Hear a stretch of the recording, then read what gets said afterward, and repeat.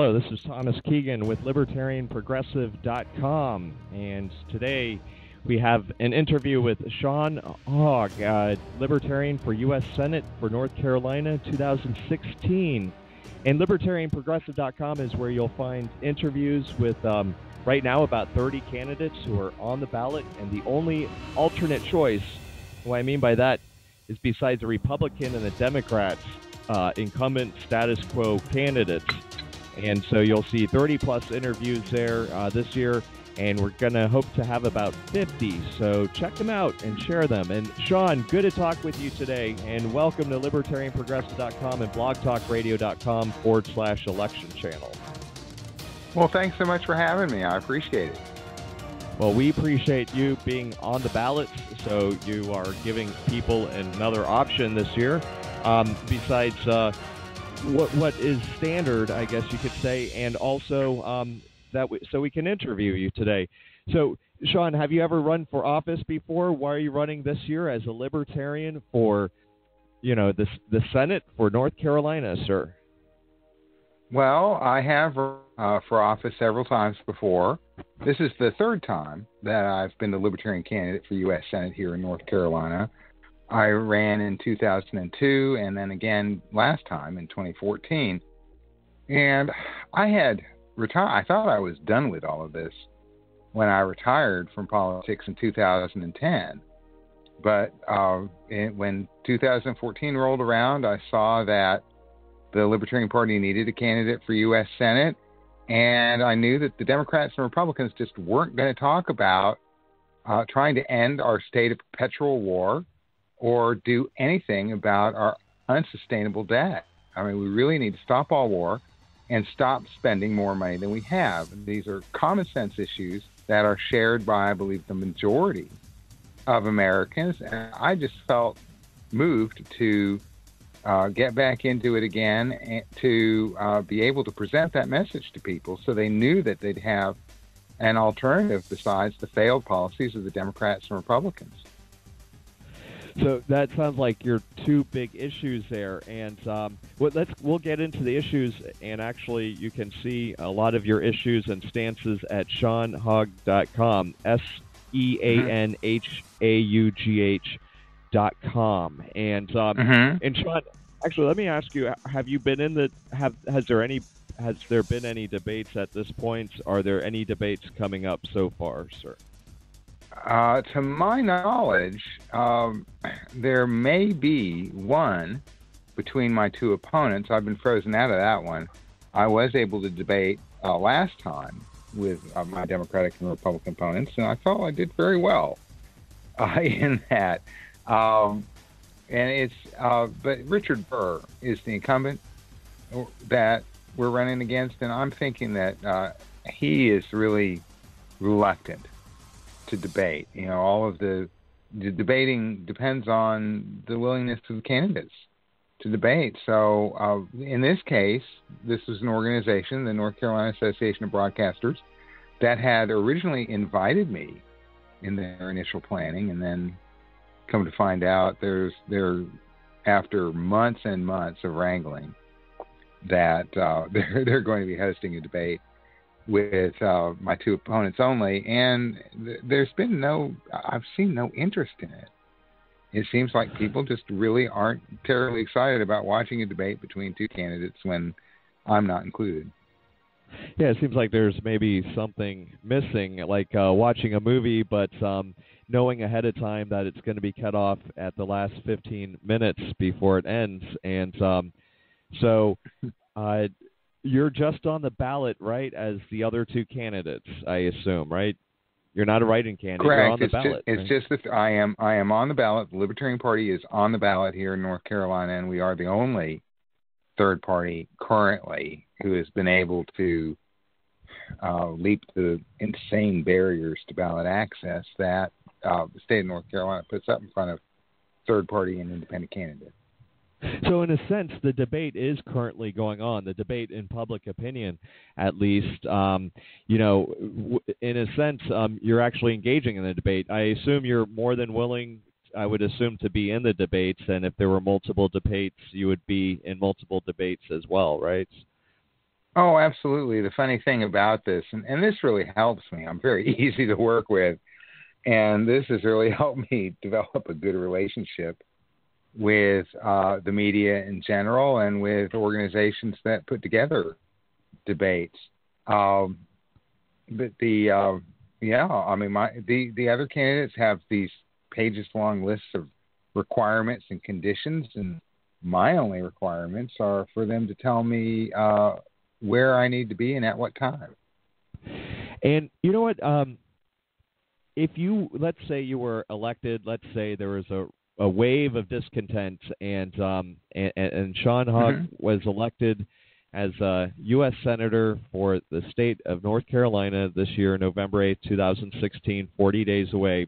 And let's say in 6 years, you're the incumbent, and if you decided to run again, and let's say there's a challenger coming up who wanted to challenge you, would you choose not to debate them, or can you promise us that you would be open to debating any future Oh, potential challengers? I mean, you wouldn't do well, the no, same just thing. the opposite. In 2014, one of the debates that I participated in was with the write-in candidates. There were three. Here in North Carolina, you have to jump through another hoop to be declared an official write-in candidate, just so that your votes for you will be reported. And last time there were three write-in candidates, and there was a debate sponsored by an organization called Free the Vote North Carolina that invited all of us. And the Democrat and Republican didn't show up, but I did. I will debate anybody who is a candidate for office, even if their name isn't printed on the ballot, Wow. at least in this situation. So absolutely, I think the voters really deserve to have And frequent debates. whose interest is it for the candidates who are printed on the ballot with taxpayer dollars to not want to be in the debate? Is it the interest of the voters for them, or is it their own interests that they're serving, not Oh, having certainly their everyone own on the interests. yeah? Yeah, And certainly their own interests. I mean, I understand the strategy of an incumbent who thinks that if he just keeps his head low, like Richard Burr does, then maybe I can get through this without anybody noticing. They're let me ask relying on the you, power of incumbency only. yeah. So the fundamental question is it whether you win or lose, or how you play the game, Sean? Well, That I matters. think that we need a lot of honorable behavior to return on it. Besides the issues, I also there are other aspects to the job.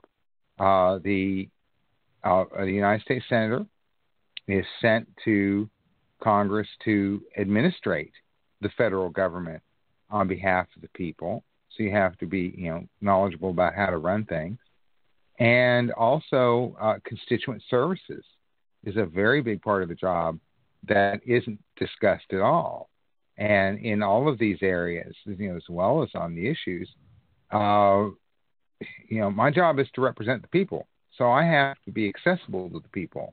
I have to always be seeking out the opportunity to listen to people and let them tell me what is really important to them, and how do they want me to represent them in Congress. And now it's just a cesspool of special interests.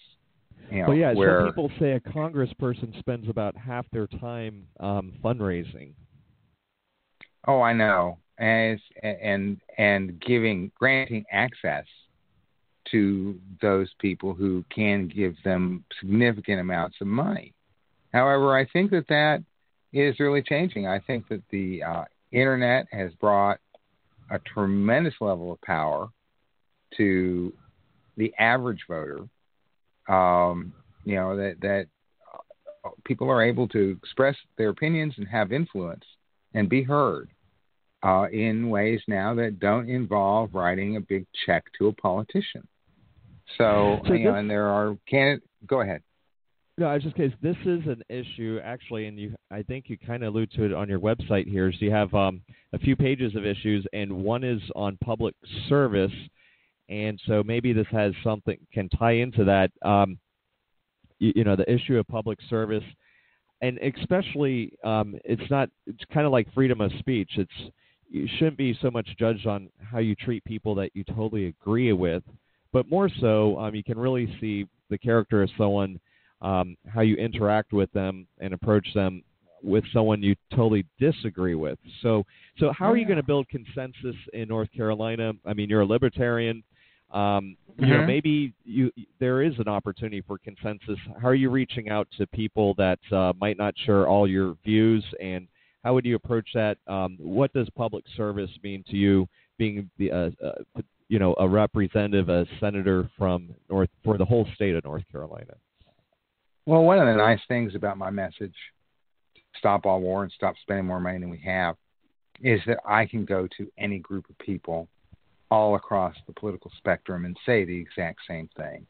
I can give the same speech no matter to whom I'm speaking, and I'm going to be able to get a really positive response, because what we have right now is this partisan, people are placing party ahead of the country. If they're Democrats or Republicans, you particularly see these a bunch of Republicans, like Ted Cruz being the most high-profile example, saying, "Yes, I'm willing to endorse Donald Trump for president now, but no, I am not going to answer the question about whether or not I think he's even fit to serve." I think that voters are smarter than they're given credit for, and they see through all of this stuff. And they want people who are going to be honest with them and who are going to behave honorably, to be consistent.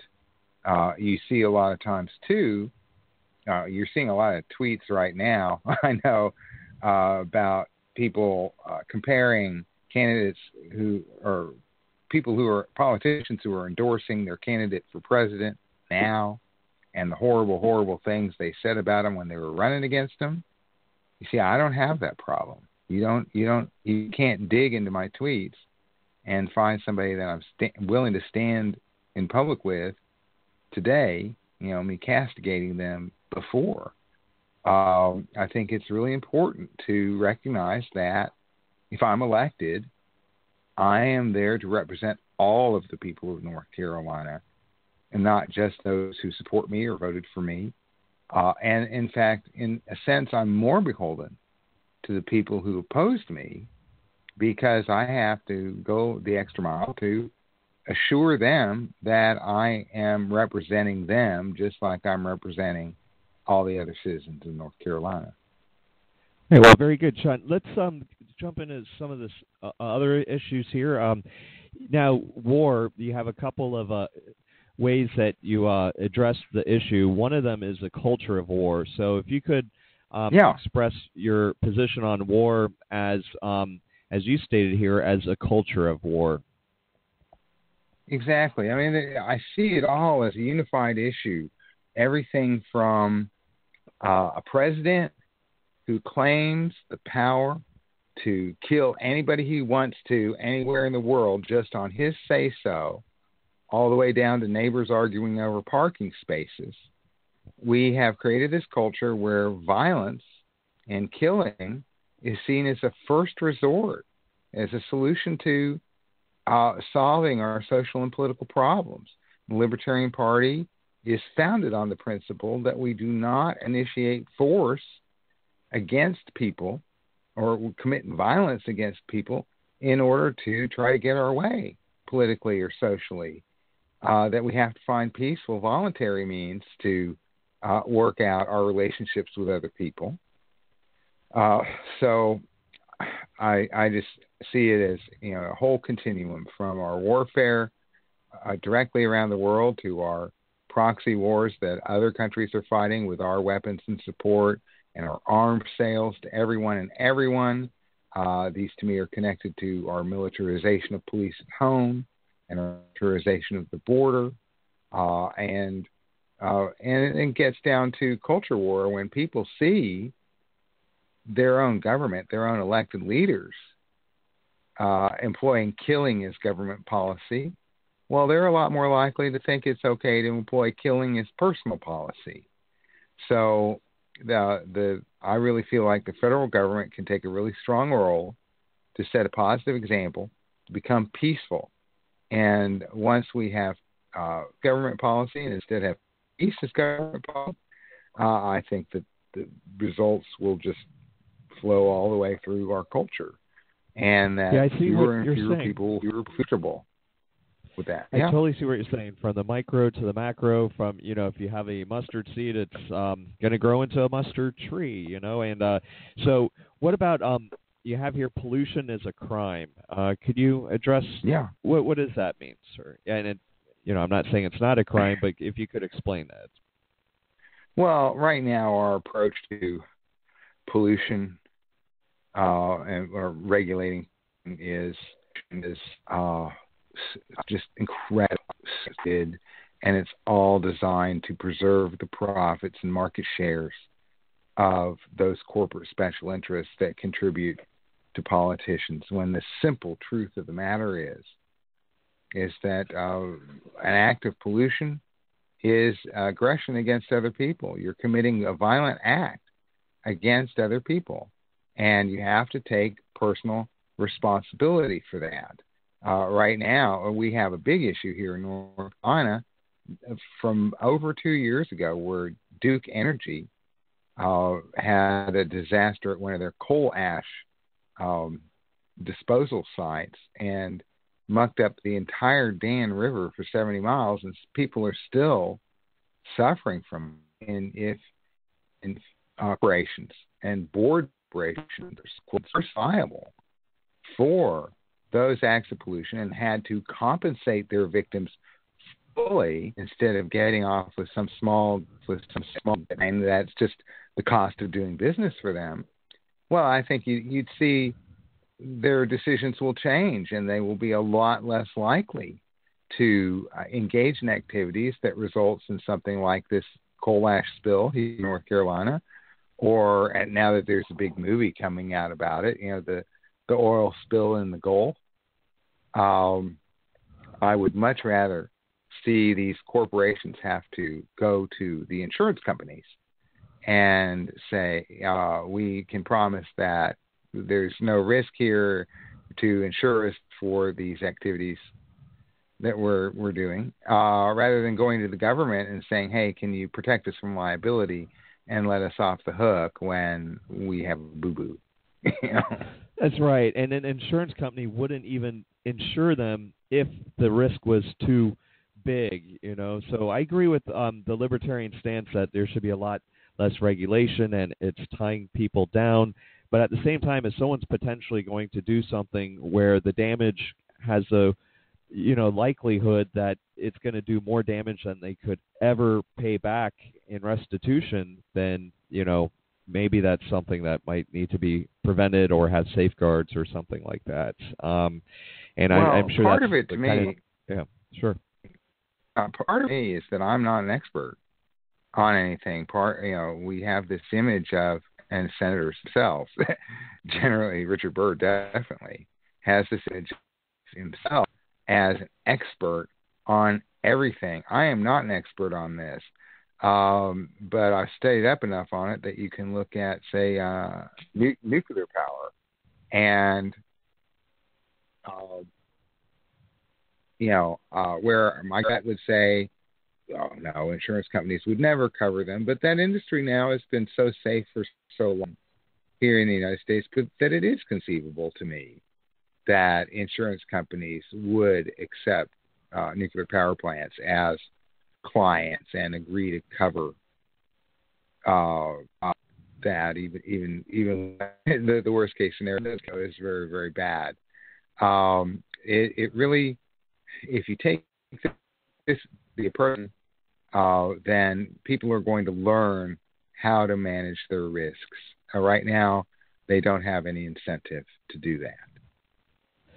Sure, and an insurance company might cover a nuclear power plant under certain conditions as well, like if you build on one site versus another site. So I don't know those things either, but they would at least take that into consideration. And then we would have to also make sure that we don't bail out the insurance companies so that they're really on their own, so that they can make a real decision, what about you have here a better way to engage Islamic extremists? If you could, what is that better way? We definitely like to hear that.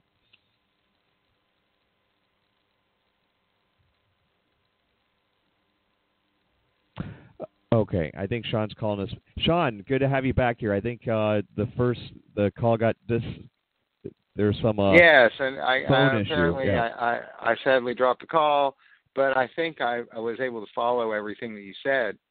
I have a new video for this campaign too about how to deal with ISIS, and it's obvious that our approach for the last 15 years of perpetual war has failed utterly. It's only served to increase enemies like ISIS and Al-Qaeda, and they are armed with weapons that we have either left behind in Iraq or have been giving to other, giving to other countries in the region.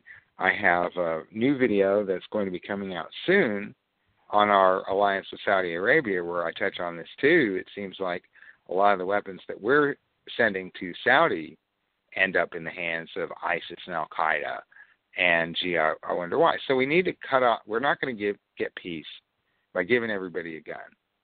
We need to cut off that flow of arms in the region, and we need to stop being belligerent. Washington and Jefferson gave us the best advice on this topic, and America has done very well when it's followed it, which is free trade with all and entangling alliances with none, which is what I was trying to get to in the first video, a better way to engage Islamic extremists. Because through free trade, then people in all these countries see the benefits of freedom and see the benefits of American prosperity, and they want more of that, and they put pressure on their own governments at home to, allow them those opportunities. That sounds great, and leading by example, free trade with all, entangling alliances with none, and maybe other countries will see how prosperous we are and try to emulate. I want to follow up on that because you said the word perpetual war, and I haven't really thought about that as much, but there are people I have talked to, and not many, I think this is more rare, but that say, you know what, we should have the war to end all wars. I think Woodrow Wilson said that once. We should go across the entire world, bring democracy to everyone. That way, future generations can all grow up in peace. So we might as well just get it over with and just go to war with China, Russia, Iran, just get it all over with and let's do it. I mean, is that, well, you definitely wouldn't be for that. I'm sure that there are people in China and Russia who think the same thing, that we just need to take over the world and impose our will on everybody else. And, it's just not working. You go bomb people, and then you wonder why they hate us. That's just the lunacy of American foreign policy. And speaking about the war to end all wars, that worked out really well for us the first two times, didn't it? War only begets more war. And this is why, more and more people across the country are gravitating to that basic libertarian principle. Another way that I put it is don't hit people and don't take their stuff. That's really it. It's just the simple playground rules. And if we can get our government to abide by those two simple rules, then we would have just far more effective policy, both foreign policy and domestic. And Sean, I want to ask you on this. You had a title here that I'm curious to hear about on one of your issues, Good at Math. So, You might. I don't know if you're a mathematician or not, but how good are you at math, Sean? I'm reasonably good. I retained a command of everything I learned up through high school. All calculus and stuff and arithmetic. But my point in the good at math, that was actually very much targeted towards my two opponents at the time, because the Republican opponent who ended up getting elected was the Speaker of the State House. And at that time, we were getting all sorts of bad news about shortfalls in the state budget because of their gross miscalculations.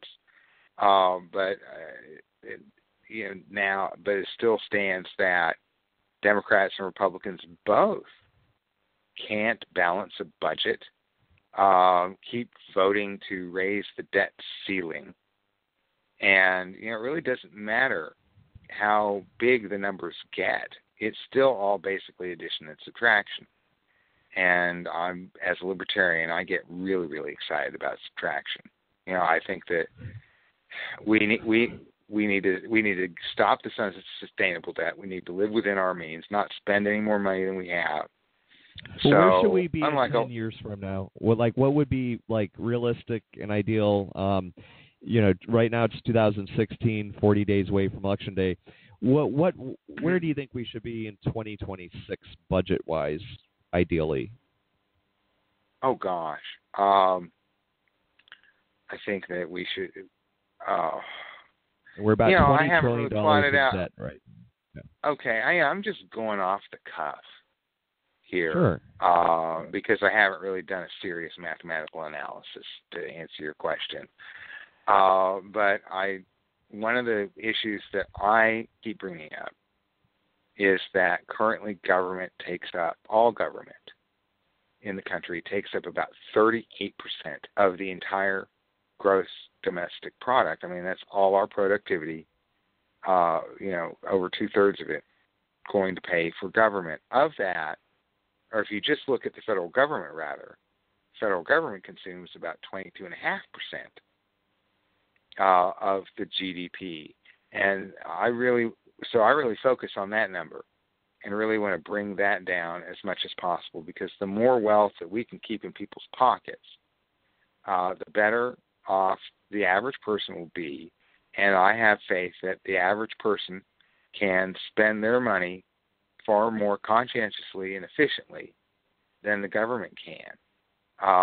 So I really want to see drastic cuts in the military, because right now, like I said, we've got arms sales going on. We subsidize so many different wars and foreign interventions, and that's really the big ticket item that I want to try to get out of government. I also, think that we need to do something to shore up the debts that we have for people over entitlement programs, such as Social Security, Medicare, and Medicaid.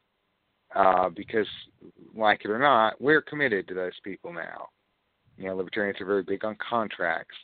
And in the current system, we have an agreement to take care of certain people. So one idea that I have, which I borrowed from our presidential candidate, Harry Brown, from 1996 and 2000, is that the federal government owns a tremendous number of assets that could be easily sold off, such as large tracts of land in the western half of the United States. And I'm not talking about selling off the national parks or anything like that, but, we could sell off a lot of that property or a lot of that surplus and use that money to buy private annuities for people who are currently dependent on Social Security. And that would actually put them in a better position. They would get a better return on that than they currently get on Social Security. I don't really see, I'm 55, so 10 years from now I'll be 65. I do not expect Social Security to be there for me when that happens. When I get there, I really think the system is bound to collapse. And so avoiding systems failures is also just very important, because you have to because if systems like that do fail, it will reverberate through the economy in incredibly negative ways, and a lot of people would suffer.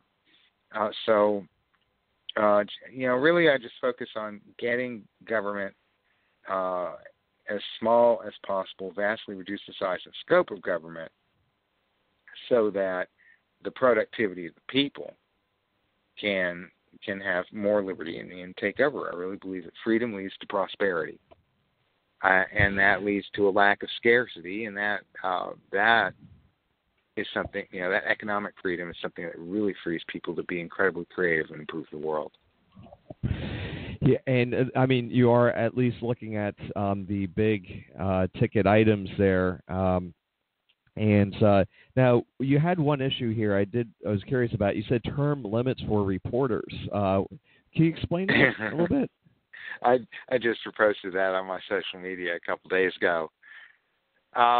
We have a problem in this country with. I feel like the real division in this country, rather, is between the what I call the political class and regular working people.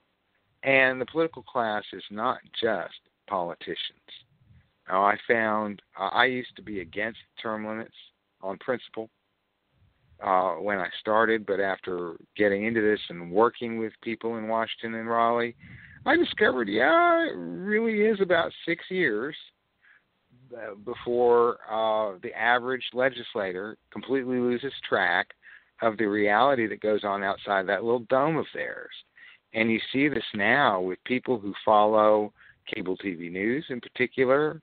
We've set up so many different little echo chambers that the reality for a lot of people, a lot of reporters, a lot of other people who make their living in the political class, and even just a lot of average people, TV viewers, that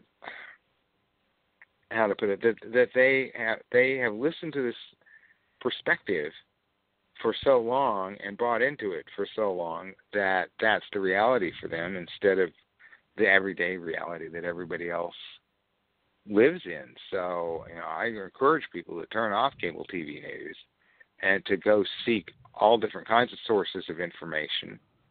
And, and I certainly encourage reporters. You see a lot of reporters out there who have been in this business for so long that they, too, only understand the reality of what happens inside those little domes. That is the saying. I mean, people are in a bubble, and Washington is out of touch. And so, I guess I was going to at some point ask you, how are you going to stay in touch? But I guess term limits might be the way.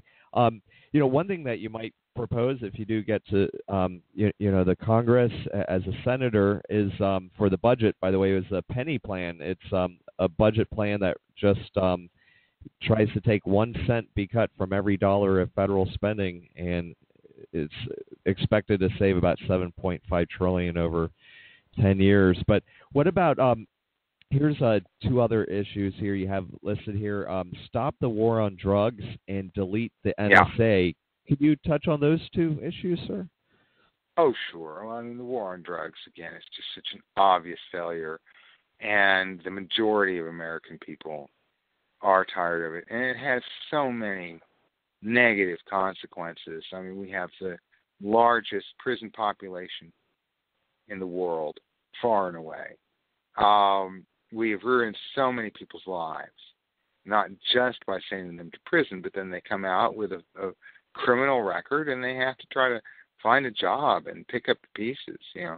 The war on drugs is, to me, at the root of our imbalances in immigration right now, because we've been fighting this war on drugs in South America and in Mexico, all the countries of Central America. And what we've done is help create these violent drug cartels that have made life a living hell for a lot of people in the countries to the south of us.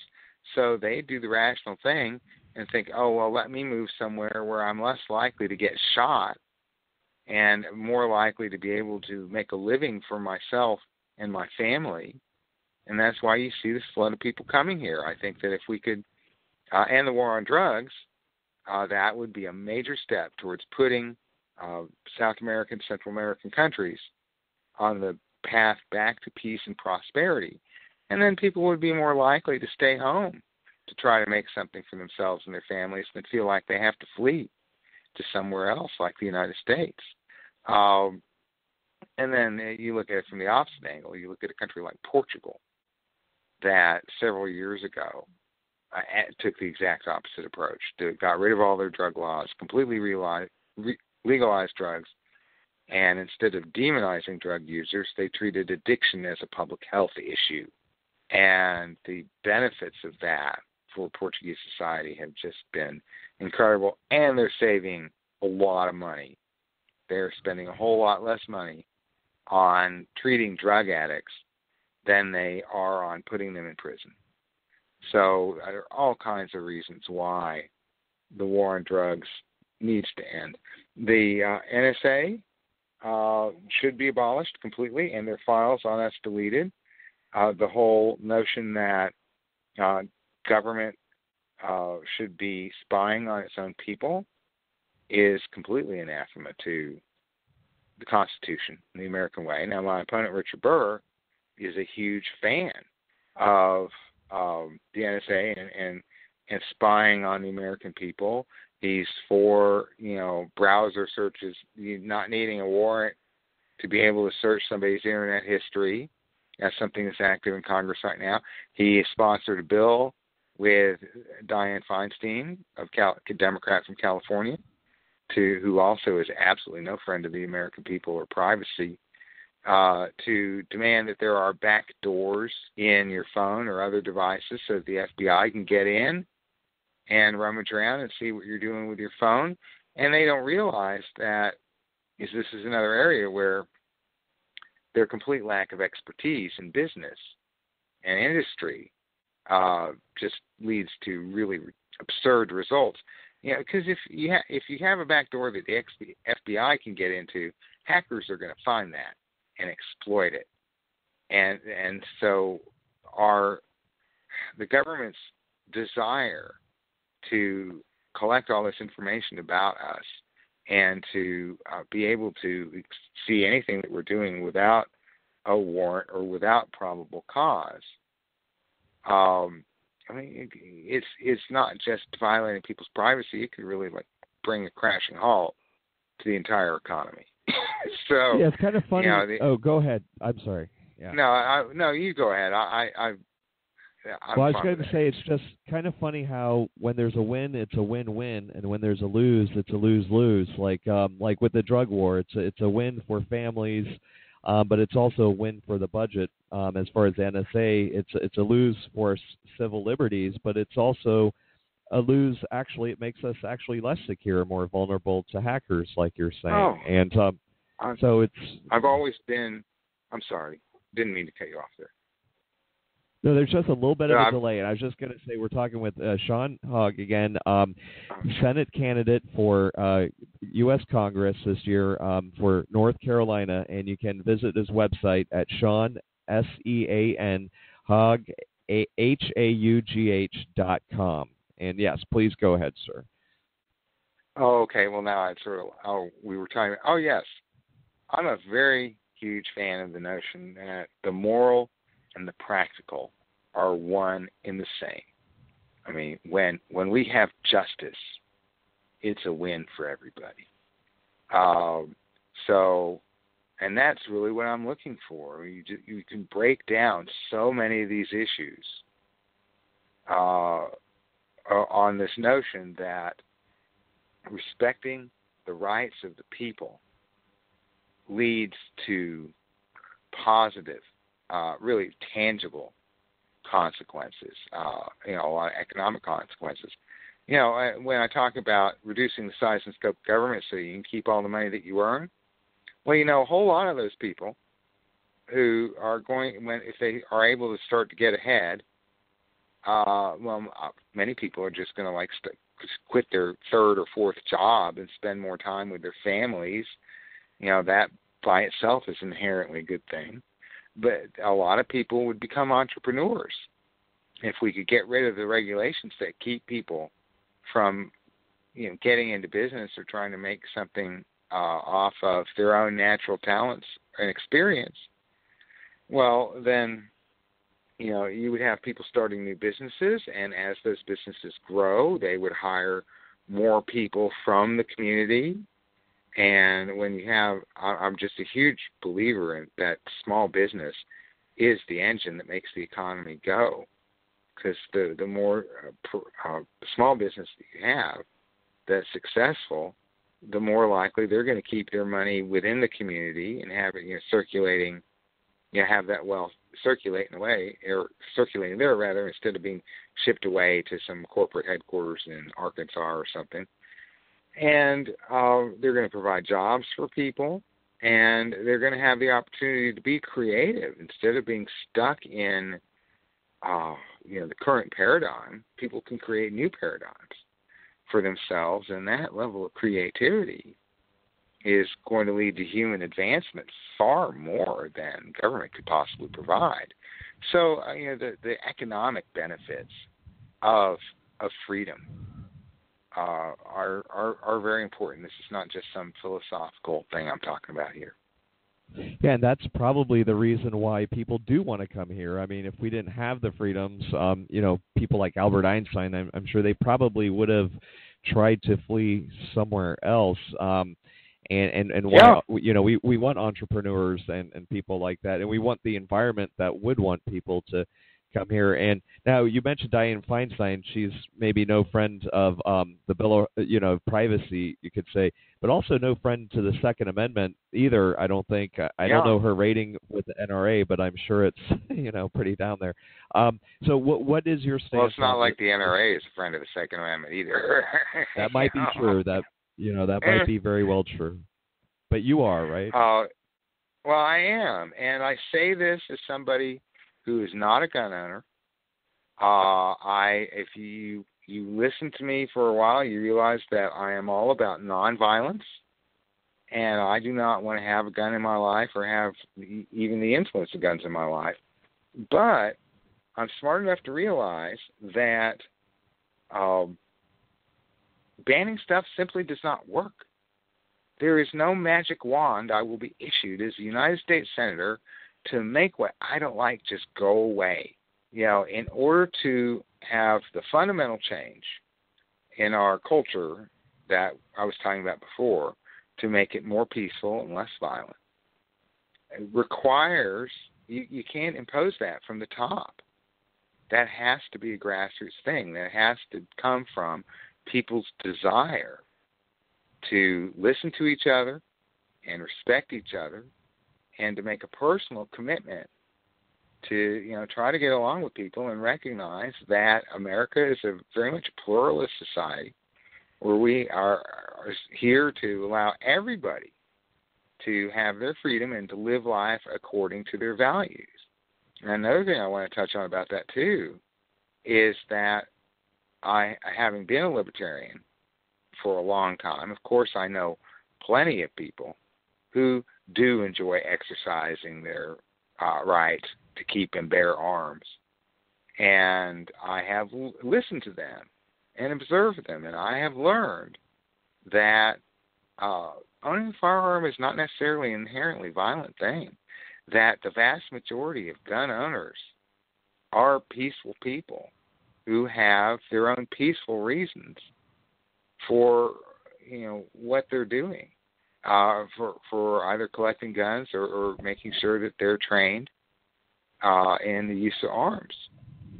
So, to me, I think a lot of the culture war that goes on over this issue is due to a lack of listening and due to a lack of understanding, because I think if you talk to multiple gun owners like I have, you're going to find out that they really are peaceful people who want to get along with everybody else just like you and me. So there's something to work with there. No, and Sean, I've really enjoyed this interview. We just have like one or two more questions, and so what I'm kind of getting out of it is that you want to be elected as a statesperson to set an example for a good culture. It's not the guns that might be the root of the issue, but it's actually the violence itself. And by maybe eliminating the war on drugs, respecting the fundamental rights, traditional rights of the Bill of Rights that have been in our society, and freeing up entrepreneurs. All of this is going to reduce violence a lot more than just passing some law about, and then free trade with other countries, no entangling alliances, etc. Right. And then that will also reflect into our budget as well. And I'm starting to get a picture of what's a term, a Sean Haugh term would be like. And there's a question I ask everyone here is, who's some of your favorite people, past or present, elected or not? Fortunately, I've had a little bit of time to think about this one. So, I'm a big fan of Cincinnatus, and the whole notion of public service that his example provided, where, he had been a general and then he'd retired and became a farmer. And then at the time that that Rome needed him, they called him up. And then as soon as he was done, went right back to farming. The whole idea of American government to begin with was that legislators were supposed to be part-timers that were not well paid. And if we still have that notion, then you bet that people in Congress would want to hurry up and get their business done so they could get back home to their own businesses and get back to making money legitimately. But so anybody who has acted in that way and decided not to become a permanent member of the political class as a full-time job, I would certainly admire them. In terms of current leadership around the world, I'm a big fan of the Dalai Lama. I just think he's an incredible man of peace and understanding, trying to bring people together. I'm a bit of a fan of Pope Francis for similar reasons. He's been getting into a lot of political issues, and I don't agree with him on a lot of that, and I also wish the Catholic Church, he would do more to clean up the child sex scandal in the Catholic Church. That really disturbs me. But having said that, the man, he's obviously a man of peace, and his Christ-like desire for people to recognize that we're all here on this planet together, and that treating people with peace and with respect is the right way to go. I mean, that informs everything that he does, and I really appreciate that. Once I get into Congress, I am heartened by the fact that there are Democrats and Republicans alike who are taking important stands on issues that are near and dear to me, and they may be single issues in all of these cases. For example, the 27 senators who just tried to block our latest billion-dollar arms transfer to Saudi Arabia. That was a bipartisan effort. And I feel like if I was in Congress as a libertarian and not beholden to that partisan game, I would have a tremendous opportunity to build coalitions on single issues and that way move all public policy in a more libertarian direction. Sounds good. And I was curious about here's the last question here. You had on your issues list, vote no on the amendment. I assume that might be a local issue. What was that about, sir? It was a statewide issue. And that just really isn't relevant campaign now. Okay. So, any upcoming events for you soon? Yes, I'm going to. Now, you may not know, although it was news statewide, that I had a heart attack about a month ago. So that's unfortunately really cut into my scheduling of events as I recover.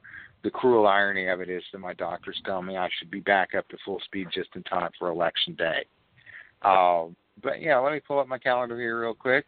On Saturday, October 8th, I'm going to be at an event in Asheville at the Lexington Avenue Brewery starting at 5 o'clock.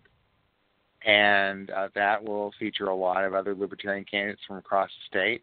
On Monday, October 10th, I'll be in Gastonia with again, another event that's going to feature our candidates for governor and lieutenant governor and state house. And I've got a few shifts at the North Carolina State Fair coming up. But you can check out my Facebook page, Haugh for Senate, on my Twitter account at Emperor Sean, or on my website, SeanHaugh.com, and you'll be able to follow all of the different events that I'll be scheduling around the state. That sounds great. And I'm going to leave that amendment video as a cliffhanger, so if anyone is curious about what that was, visit SeanHaugh.com, SeanHaugh.com. And, Sean, it has been a pleasure. If by any chance, on a blue moon, your opponents decide to, have the courage to have you in the debate and have the courage to, do what's in the best interest of the people they represent instead of just their political interests, please send us a link of that debate, and we'll put it with your video, which also this is going to be rebroadcast again, people, if you want to re-listen to any of this in whole or in part at libertarianprogressive.com in about 24 hours. And Sean, thank you so much for the interview. We appreciate you enlightening our audience and letting people know it's there's other options out there, and that you're running for a Senate candidate for North Carolina. You'll be on the ballot this November 8th, 2016. And so good luck, and thank you again. We appreciate it very much. Well, thanks so much for having me. I really enjoyed it.